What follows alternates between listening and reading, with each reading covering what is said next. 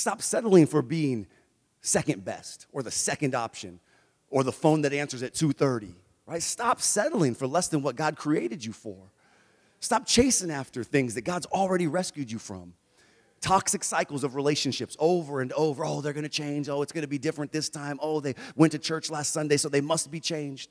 And you keep getting into these relationships, and the issues keep happening over and over, and then you're blaming God, saying, God, why are you doing this to me? And he's like, that's you, bro. You keep jumping back into it. I've rescued you once. I've rescued you twice, but you keep going back to the same thing. Last week was good. We were in 1 Corinthians chapter 6, and we're in a series right now. We're going through the book of 1 Corinthians chapter by chapter. So today is 1 Corinthians chapter 7. We're going to talk about marriage. We're going to talk about relationship. We're going to talk about singleness. We're going to talk about sex. We're going to talk about a couple of those things. Are you guys excited? Yeah. Now, those are all the people who are single. The people who are in marriages, they're like, no, I'm really not that excited to talk about it. But before we do so, I was reaching out to a guy this morning, and he mentioned something to me that this was not a part of my sermon, but I wanted to share this with you all. He's recently come back to Jesus. He's been coming to church here recently.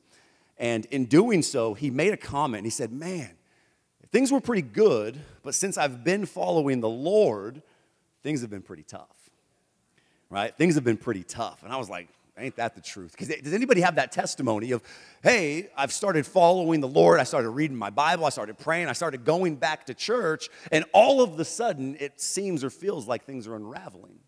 It almost seems as if things are worse. I come to Jesus, and now things are getting a little bit more challenging. Things are getting a little bit harder.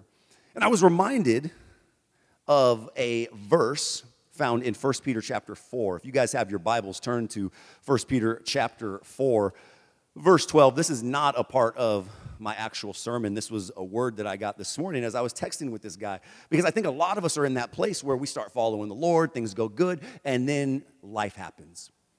I want to remind you guys that following Jesus isn't a contingency plan, or following Jesus doesn't make you immune to the issues of life. It just gives you a hope to now hold on to as we go through them. Does that make sense? He is now our lifesaver. He is now our anchor. He is now our firm foundation. He's a rock on which we can build our lives, because even the Bible says the wind will blow. The storm will come. Just because we follow Jesus doesn't mean now the storm and the rain and the wind stop blowing, but it gives us something to build on so that when it does, because it's not a matter of if, it's a matter of when it does, we're not shaken. And so in 1 Peter chapter 4, verse 12, it says this, Beloved, do not think it strange concerning the fiery trial, which is to try you, as though some strange thing happened to you. In the context of the scripture, Peter is talking to the church that is being persecuted. They're being persecuted like real fiery trials, like they're being killed for their faith. Our fiery trials are like, I don't have enough Wi-Fi on my cell phone, right? Or I stubbed my toe, or man, I tried to get those new sneakers, but everybody bought them before they dropped. Like that's our first world problems. Those are the fiery trials that we have. Some of us will say, oh, God, why have you given me your hardest battle? And he's like, you just have food poisoning. It's not that deep. You ate bad potato salad. It's not as serious as you think it is. But this fiery trial that he's talking about, he's saying, don't think it's strange when life starts to get weird, when life starts to get hard, when things start to go south. Don't think it's strange. He goes on in the next verse, he says, but rejoice to the extent that you partake of Christ's suffering, that when his glory is revealed, you may also be glad with exceeding joy. When you become a Christian, you put a big target on your back. The enemy's not happy with you giving your life to the Lord. He had you right where he wanted you, not saved, not covered by the blood, not filled with the Holy Spirit. You weren't a threat. But the moment that you put your faith in Jesus and you're filled with the Holy Spirit and start now living for him, you become a problem. And what does he want to do with that problem? He wants to take you and what you're going through, and he wants you to take your eyes off of Jesus and to place them on your circumstances. Because many of us, we look at our circumstances and we tell God about how big they are. But I want to ask you guys right now, what is the right thing to do? Should we be talking to God about how big our issues are, or should we be telling our issues how big God is? He's a big God and doesn't promise that everything's going to be easy or everything's just going to go according to our plan. But he gives us a hope and an anchor to hold on to in the middle of the storm and whatever it is that we're going through. Amen? That's not even part of the sermon. Can we get to the sermon actually this morning? In 1 Corinthians chapter 7, it's basically him answering questions that were written to him. So the whole book of 1 Corinthians is a letter, right? I'm reminding you guys, quick recap. It's Pastor Paul writing to a church that he planted. And this church is messed up, man. They got some issues. Looks kind of like the church today. There's all kinds of immorality. There's some weird sex stuff going on. There's people not taking care of each other. They're fighting. They're suing each other. This is all in the Bible. We've gone through these first 6 chapters. And so they're asking him questions about marriage. They're asking him about singleness. He's asking them about divorce. He's asking them about different kinds of things and what that looks like. And so this is what he's talking about in chapter 7, verse 1. He says, "Now concerning the things of which you wrote to me," he says this, "It is good for a man not to touch a woman. Nevertheless, because of sexual immorality, let each man have his own wife, and let each woman have her own husband. Let the husband render to his wife the action due her, and likewise also the wife to her husband." Verse 4, "The wife does not have authority over her own body, but the husband does. And likewise, the husband does not have authority over his own body, but the wife does." Verse 5 says, "Do not deprive one another except with consent for a time, that you may give yourselves to fasting and prayer, and come together again, so that Satan does not tempt you because of your lack of self-control. But I say this as a concession, not as a commandment, for I wish that all men were even as myself, but each one has his own gift from God, one in this manner and another in that." That's saying a lot. Some of you are like, "Oh my gosh, what is he saying, Pastor Andrew?" And some of the husbands are like, "See, you're supposed to give it to me regularly, right?" And he's like nudging his wife. I'm like, "Thank God I brought her to church today. Like, this is the day, because it's been a while, right? We've been in a dry and weary land." Thank you for laughing at that. But he says, it's good for a man not to touch a woman. Now, he's not sitting here saying that sex isn't good. Sex is great. Sex is something that God designed for man and woman to take part in. But what he's saying here is he's like, okay, let the husband render to his wife the affection due, and likewise the wife to the husband. The wife doesn't have authority over her own body. There's this idea that we were put together for a reason, and that is to keep us from sexual immorality. We are sexual creatures and natures, and that's just the way that we were created. And one of the issues here is he's like saying, hey, it's good for you to be in a marriage because of sexual immorality. It keeps you safe. It protects you. It gives you an outlet for all of that pent-up aggression and what you're going through. And if you don't have that, then sometimes it can get a little tricky. It can be challenging. He even says that you should not deprive one another except with consent for a time, that you can give yourselves to fasting and prayer. It is good for a husband and a wife to come together and to be intimate with one another. But it's also good for them to take time apart from that so that they can fast and they can pray. So that that's not their focus, that that's not their God, that that's not what controls them. Amen? He goes on and says, but you should come back together again because of your lack of self-control.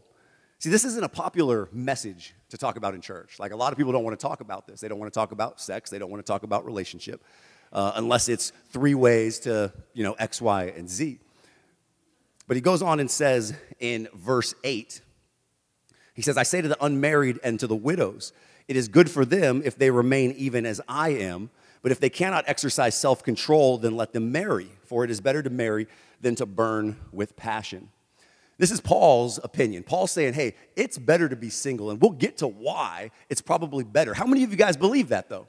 Who here is lonely and, looking for somebody? Don't raise your hand, okay? That's thirsty. Don't do it, okay? Like, in your heart, you might be lonely, and you might be looking for somebody. Don't raise your hand when I say that. That's not a good look. That's me, Pastor. I'm so alone, and I need somebody. That's why, because you get to pump the brakes. But the Lord wants us to be self-controlled. He wants us, in my opinion, and according to what Paul has to say, he wants us to exercise self-control. Celibacy is not a bad thing. In the church, marriage is celebrated, right? Like, that's one of the heights that we're trying to raise people to. Oh, you got to get married, man. You're alone. You're by yourself. You should get married. Oh, you would be perfect with this person. And we almost look at people who are single or not in a relationship as if they are a pariah, a social pariah, or they're some kind of leper or outcast. Like, what's wrong with them? Why don't they have somebody? Gosh, you must be real tough to be around, right? So we start to look at people like this. But here, and we're going to get into a little bit, get into it deeper of why there's a benefit to being single. There's a benefit. In fact, he's sitting here saying, look, if you're not married, or if you were married and are no longer, he says it's good for them if they remain even as I am. Paul remained single. And he goes on and says, if they cannot exercise self-control, then let them marry. So all the married people, if you look at it through the eyes of Scripture, the people who are single and celibate and have self-control are almost like up here. And if the married people are like, yo, I got to get married, bro. I'm burning with passion. Like, I have no self-control. I have this sexual urge and desire. I'm burning with passion. It's better for me to get into a relationship. What does that tell you? Somehow in Christianity, we've got it flipped upside down, where we exalt relationship. We exalt marriage as if it's this final place. It's this final arrival point. But that's not what the Word of God says. In verse 10, again, and this is a letter, right, to a church in Corinth. And in this city, this is a Roman Greco area, and I talked about this last week. This is a place where sexual immorality runs rampant, right? This is where excuse my language, the orgy takes place in the Roman society. Sex is their god. They think that it's okay. Everybody's just having sex with everybody, and there's no self-control. And so he's speaking to this church that's been planted in the middle of this city that is filled with chaos. And he's trying to explain to them, hey, stop burning with passion. You should have some self-control. Marriage isn't necessarily better than being single. You guys need to run from temptation. Last chapter, he's talking about flee from sexual immorality. He's trying to give them some concessions. He's trying to give them some boundaries and some guidelines. He's trying to help them understand what it is that they're dealing with biblically through their cultural lens. Because you preach this in different cities and different places, it looks different. Context is everything. The city in which Corinth lies is a city that is overrun with immorality. So we, too, as readers of the Word, when we read this, we apply it to our lives, but we also apply it to our lives through the context in which it was written. How many of you know that 1 Corinthians is a letter to a specific church dealing with a specific issue? So when we read some of these things, it's easy to take the Scripture out of context. Men have historically used some of the verses in this chapter to oppress and to manipulate and to demand sex. Well, the Bible says that you're my wife and you're supposed to give it to me when I want. Am I wrong? Historically, this has taken place. But when you put the Scripture in the context in which it was written, it starts to look different. It starts to look the way that it's supposed to. In verse 10, he says, now to the married I command, yet not I, but the Lord, right? A wife is not to depart from her husband. In this time, because they were new Christians, they were thinking that it was more spiritual to not be married. So people were getting saved in this church, in this city, and they were married, and the women were leaving their husbands, thinking, oh, well, I'm going to be celibate. I'm going to walk away from sex and immorality, and I'm not going to be married anymore. So when you read that, now it starts to make sense. He says, to the married, I command you, not me, but the Lord, a wife is not supposed to leave her husband. But then he says in verse 11, even if she does, let her remain unmarried or be reconciled to that husband who she left. And a husband is not to divorce his wife. We take some of these scriptures and we make them these judgments on people's lives when we read them outside of the context in which they were written. Knowledge is power. Understanding what is said here is going to change and transform your life. When you start to read the scripture in the way in which it was written, it will change the way in which you engage and interact with the people in your lives.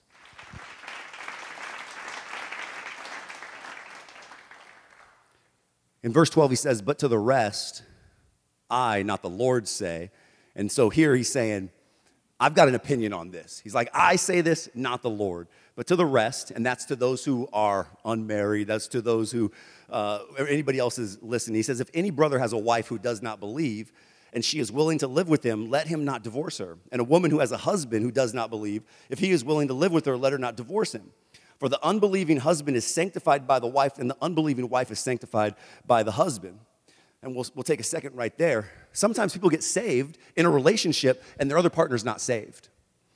And one of the things that they want to do is what? They want to leave.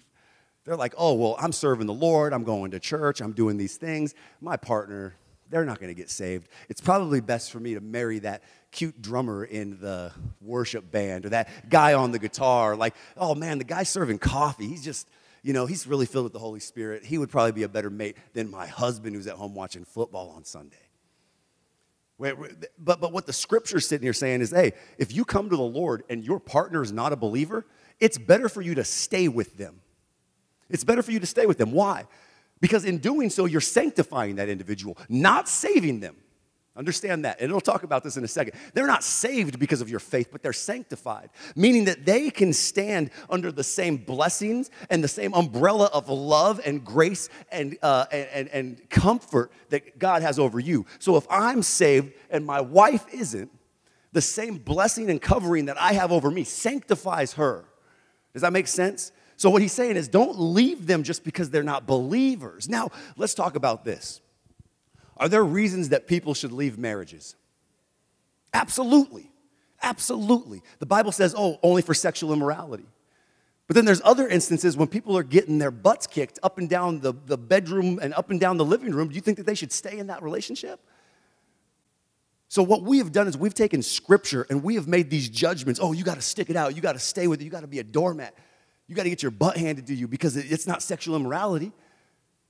No, we have to also use common sense and we have to love people. So this isn't written as a judgment of like, husbands, don't divorce your wife. No, if she's cheating, leave. If you guys are putting hands on each other, that's not safe. You should leave. There are issues and there are reasons why it is okay. And I'm sure our loving God will understand and forgive you. He says here in the rest of that verse, and the unbelieving wife is sanctified by the husband, otherwise your children would be unclean, and now they are holy. Verse 15 says, but if the unbeliever departs, let him depart. A brother or a sister is not under bondage in such cases, but God has called us to peace. So again, if I'm saved, my partner isn't, I'm not to be the one to initiate the split. I'm called to serve them and love them and to be there for them. If they don't want to be with me because I'm a Christian, guess what? It's deuces. They can go. That's what the Bible says. It's fine. Some of you guys clap. Let me just hold my tongue. But if the unbeliever departs, let him depart, because now you're no longer in bondage. So even in issues like this, there is instruction and there's guidance. Why? In verse 16, he says, how do you know, O wife, whether you will save your husband, or how do you know, O husband, whether you will save your wife? At the end of the day, you have to use discernment, and you have to be very careful. The situations aren't black and white. You have to do your due diligence. You have to do your research. You have to look at every situation through the lens of the Lord and through the scope of love. So when somebody comes to me and they're like, Pastor Andrew, I'm struggling in my marriage, and I'm thinking about leaving my partner, there's some things I got to know. All right? Are they unfaithful? Okay, no. All right. Well, are they putting their hands on you? No. Okay. Well, what's the issue? Oh, he's leaving the toilet seat up. And it's like, okay, well, let's talk about maybe getting some counseling, right? There's some things that aren't worthy to just leave your partner. Oh, well, they're not a believer. Okay, well, does he want to stay with you? Yeah, he does want to stay. Well, the Bible it encourages us to stay because not only do you sanctify them, but your faith might just save them. It might just save them.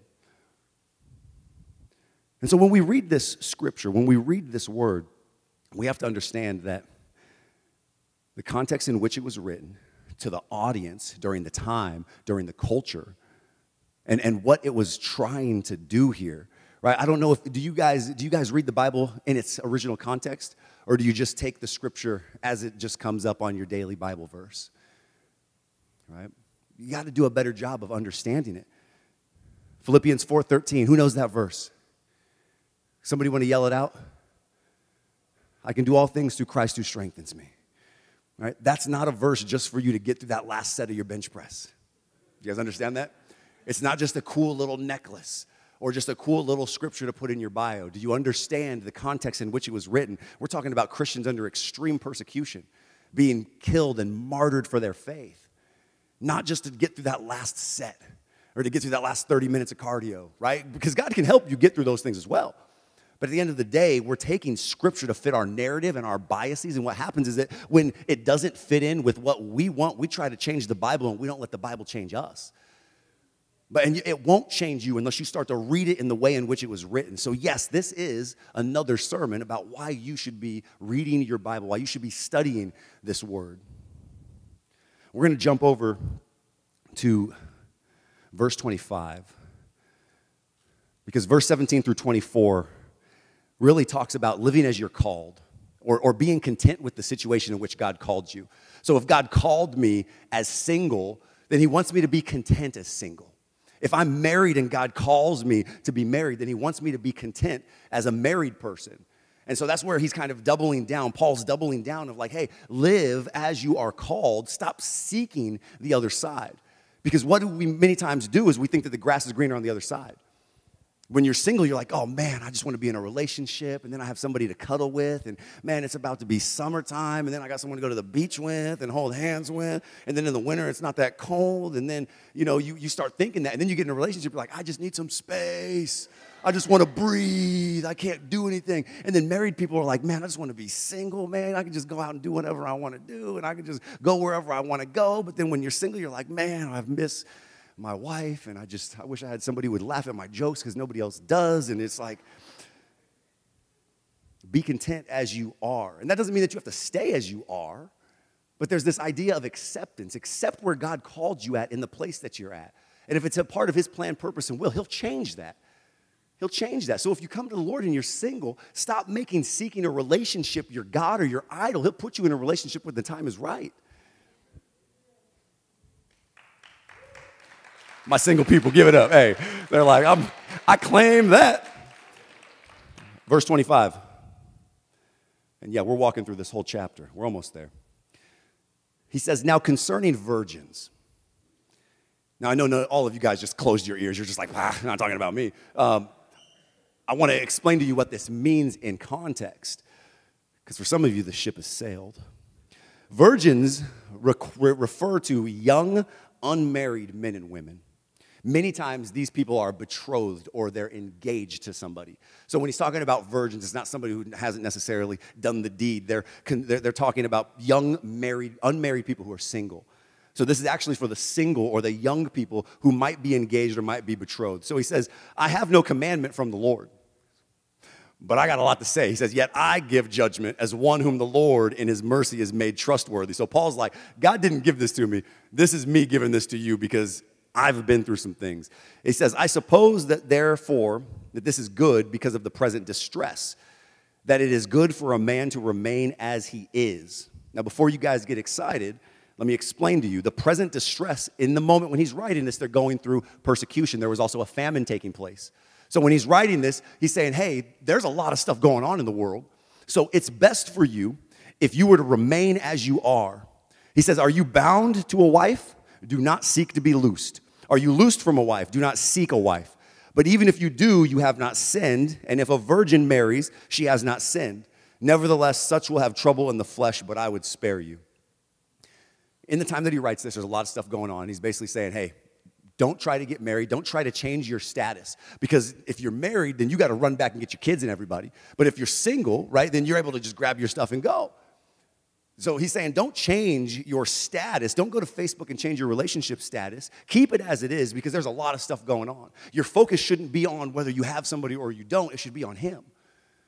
So many of us in this day and age, we have made relationship an idol. More people are more concerned about serving their spouse than serving our Lord. They're more concerned about finding somebody, finding their godly person, than they are with serving him. And you know what's funny is I believe that if more people served God, they'd find their godly spouse.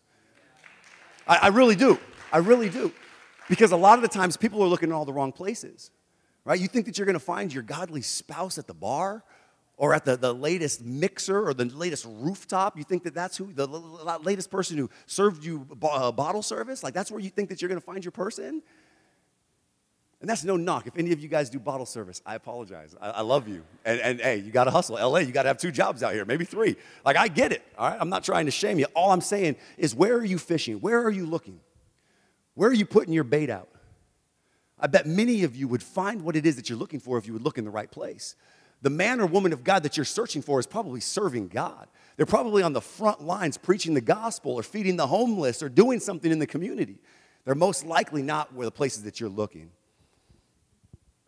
He goes on to say in verse 29, he says, I say this, time is short, so that from now on, even those who have wives should be as though they had none. And that doesn't mean you can start acting single, gentlemen, okay? Those who weep as though they did not weep, those who rejoice as though they did not rejoice, those who buy as though they did not possess, and those who use this world as not misusing it. For the form of this world is passing away. He's basically saying, hey, time is short. Let's keep our eyes on eternity. The world is passing away. Too many of us are focused on things that do not concern the capital K kingdom. Right? How many of us come to God for a blessing? How many of us come to God or our prayer life only comes alive when we need something? God, I need you. I need you to move. I need you to open a door. I need you to heal this. I need you to fix this. I need you to provide this. But how many of us just want to go and sit at his feet because he's good? How many of us look at God and we determine his character or his nature based on our circumstances? So when things are good, oh, God's so good. Oh, how are you doing? I'm blessed and highly favored. I got that tax return. That money came in. Everything's good. My bills are paid. Oh, you know what? God's so good. But when that tax return didn't hit for a couple extra days, right? When things aren't going good, when the gas runs out, when you're running around on faith and fumes, well, God doesn't love me. He doesn't care about me. He's forgot about me. Oh, my God, is he even there? Like, oh, your faith is determined based on your circumstances. And so here he's saying, listen, stop basing the nature and the character of who God is based on how your day's going. We got to do a better job of knowing who he is regardless of what it is that we're going through. In verse 32, he goes on to say, here are some of the pros of singleness. He says, but I want you to be without care. He who is unmarried cares for the things of the world, how he may please the Lord. But he who is married cares about the things of the world, how he may please his wife. There is a difference between a wife and a virgin, again, the unmarried. The unmarried woman cares about the things of the Lord, that she may be holy both in body and in spirit. But she who is married cares about the things of the world, how she may please her husband. And this I say for your own profit, not that I may put a leash on you, but for what is proper, and that you may serve the Lord without distraction. He's saying when you're single, you can care about the things of the Lord, but when you're married, you got to care about your wife and your kids. You are more able to do the things that God's calling you to do when you don't have any obligations or responsibilities. Does that make sense? Are you guys tracking with me? If God were to say to me today, Andrew, I need you to pack everything up and I need you to move to Pakistan and become a missionary, I'd be like, well, let me run it by my wife first. Journey, are you up to it? Well, I got kids in another state that I need to talk to. I don't know. I've got a lot of cares. I've got a lot of worries. I got a lot of things. So what does that do? That renders me less accessible and available and able to do those things. Some of you, what I just described, you're like, yo, that sounds great. When do we go? Because you've got no wife, you've got no kids, you've got no responsibility. And so for us, we tend to exalt marriage, but marriage handcuffs a lot of us. And it's not bad. It's not a bad thing. I love my wife and my kids, and I love the stability and the comfort and not being alone. I get that. But what he's saying here in this last verse, he says, I say this for your own profit. Again, not to forbid you, not to stop you, but to put this into an eternal perspective. He says, but for what is proper, and that you may serve the Lord without distraction. Too many of us have made our lives about serving ourselves and not him. You were not saved for yourself. You were saved to serve him. You were saved because you're his. You were bought for a price. And too many of us want to live our lives as if God's just here to answer our every beck and call. He's not a genie. We don't rub the Bible and ask God for what it is that we want. And that's what the kind of relationship that we want, is we want that relationship where we just ask God to give us what we want, to do this, to do these things. That's not God. That's a genie. We got to do a better job. In verse 36, he goes on to say, and he talks about this. He says, but if any man thinks he is behaving improperly toward his virgin. Let me explain this, okay? This is a father. He's saying, hey, if any of you fathers think that you're misbehaving improperly towards your unmarried daughters, if she is past the flower of youth, and thus it must be, let him do what he wishes. He does not sin, let them marry. So he's talking to a dad, hey, I'm talking about being celibate. I'm talking about being single. I'm talking about not giving your daughters away. I'm talking about it's better for you to remain unmarried. He's talking to the father. He's saying, hey, whether you send your daughter off to get married or you keep her at home, it's up to you. And the reason why is because at the time when this was written, many times the father was the one who was responsible for the arrangement of marriage. Does that make sense? So when you read this at first glance, you're like, if a man is behaving improperly toward a virgin, then it's not talking about that. It's talking about a father who is sending off his daughter to marriage. In verse 38, so then he who gives her in marriage does well, but he who does not give her in marriage does better. Again, Paul's a little biased. He thinks that being single is superior to being married. And he has a pretty good case. In verse 39, closing this down, talks about widows. A wife is bound by law as long as her husband lives, but if her husband dies, she is at liberty to be married to whom she wishes, only in the Lord. Basically, she can't just marry anybody. She's got to marry another believer. But she is happier if she remains as she is, according to my judgment. And I think I also have the Spirit of God.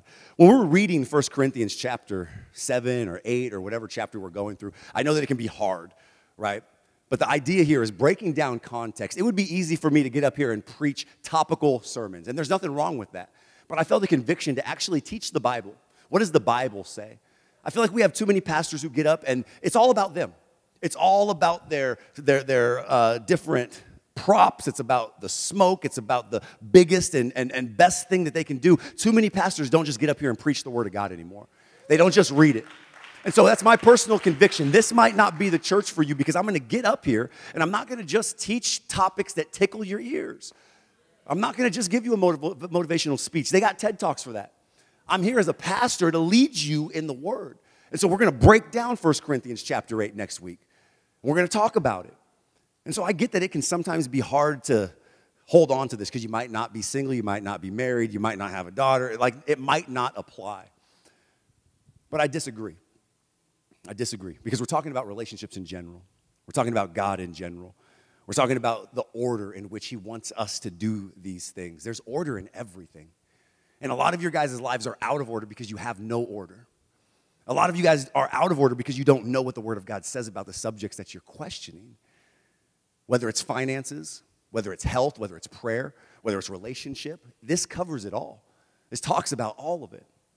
And I want to create an environment where we come in here and we talk about the hard things. I wasn't super excited about preaching about this. I really wasn't. Trying to explain what a virgin was, and I had to say, I know there's kids in the audience, and I'm like trying to break this down. There's going to be some weird conversations on the way home. People are like, Mom and Dad, what's an orgy? And you're going to be like, oh my God, Pastor did say that, but in the context of what was taking place in the Greco-Rome, like let them know what it is and help them to understand the wickedness and depravity of the world that we live in. But the overarching message today and what you can take home from this is contentment. It's honestly contentment.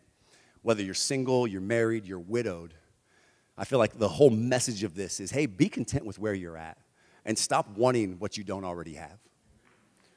Honestly, that's what I read here. Single, married, divorced, widowed, stop wanting what other people have. If God wants that for you in your life, if that's what he created you for, then he'll bring it. Stop striving after it. Stop chasing after it. A lot of people are chasing after something that the other person doesn't even want. Stop settling for being second best or the second option or the phone that answers at 2:30, right? Stop settling for less than what God created you for. Stop chasing after things that God's already rescued you from. Toxic cycles of relationships over and over. Oh, they're going to change. Oh, it's going to be different this time. Oh, they went to church last Sunday, so they must be changed. And you keep getting into these relationships and the issues keep happening over and over. And then you're blaming God saying, God, why are you doing this to me? And he's like, that's you, bro. You keep jumping back into it. I've rescued you once. I've rescued you twice, but you keep going back to the same thing. The Bible says as a dog returns to its vomit, so a sinner returns to its sin. And a lot of us are in that place when it comes to relationship because we're not content with where God has called us to be in this moment, in this season, and at this assignment in life. Paul says, be content where God has placed you. Because your marital status does not define your value, your worth, or your identity. It doesn't, whether you're single or you're married. I want you to remember that these guidelines that I went over when it comes to divorce and being widowed or betrothing to other people relationship, they're guidelines. And they're not meant to be burdensome. They're not meant to have you stop and not be able to move forward, but they're supposed to give you some direction. They're supposed to help you. In fact, they're meant to free us from distraction. They're meant to help us focus on what really matters, and that's eternity. At the end of the day, that's eternity. The Bible said that life is short, right? Life is short. It's short. We don't know when he's coming back. And so we got to keep first things first. And he's got to be first. Matthew chapter 6, verse 33 says what? Seek me first in all my righteousness, and all these other things will be added to you. He's got to be first. Be content with where you're at. Put him first, and watch all the other stuff connect the dots. Our relationship with God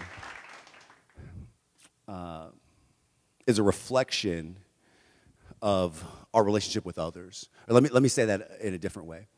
The quality of our relationships that we have with others is directly correlated with our relationship with God. So if we have good communication and we spend time with the Lord and we learn about him, we read about him, if that's a good relationship, then that flows into our other earthly relationships. My relationship with my wife is good because my relationship with God is good. And so if you're having issues in your relationships, in your marriages, if you're single and you're having a hard time making it stick, make sure that your relationship with him is first and that it's in order. And when that's in order, everything else falls in line.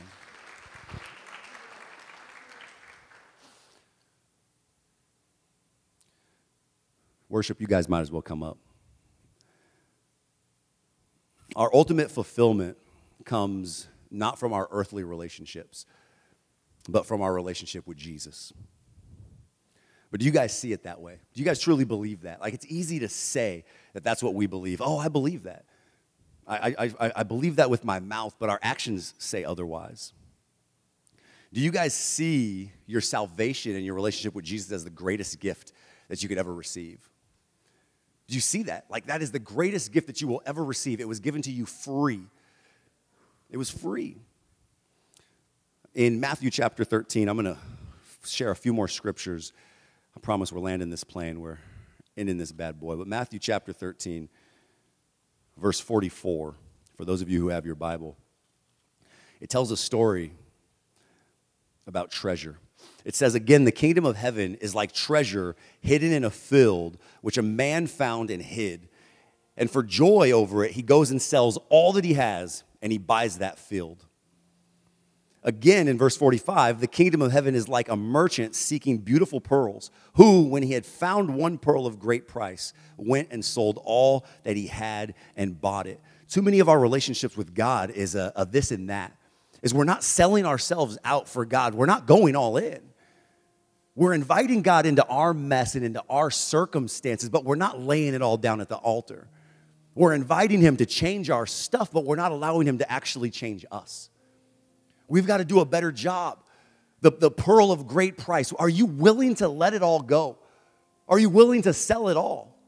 Are you willing to put everything that you have into one basket, and that basket being Jesus? Too many of us are holding on to our lives of the world, the things that we had in this world, and we're trying to drag it with us into our relationship with Christ, and it's not going to work. I've shared a dream that I had a few months ago at one of our services, and it was this prophetic vision of going through TSA, right? God's calling me through the gate. He's saying, come on, you got pre-check, let's go. You got to skip the line, let's go. We're taking off. And as I'm trying to get through the security gate, I'm not able to because I'm holding on to baggage and things that aren't allowed to come with me. And he's saying, if you want to come to where I'm calling you, you have got to let go of the past. You've got to let go of who you were. You've got to let go of the baggage. And I wasn't able to go through until I let go of what it was that I was holding on to and step into the newness of what God called me to. And I think that that's a lot of us here in this place in 2024. We're holding on to who we were. We want Jesus and. We've got one foot in the world, one foot in the Word, and we're lukewarm. I'm calling believers to step up and to stand up and to get hungry about the Word, to get passionate about serving Him, to start looking at your salvation as for what it is. It is the greatest gift that you will ever receive. There's nothing greater. Thank you for watching. When you tithe, donate, and contribute, you're partnering with Royal City Church in preaching the gospel around the world. So thank you. Before you go, make sure you turn on the notifications and hit that subscribe button.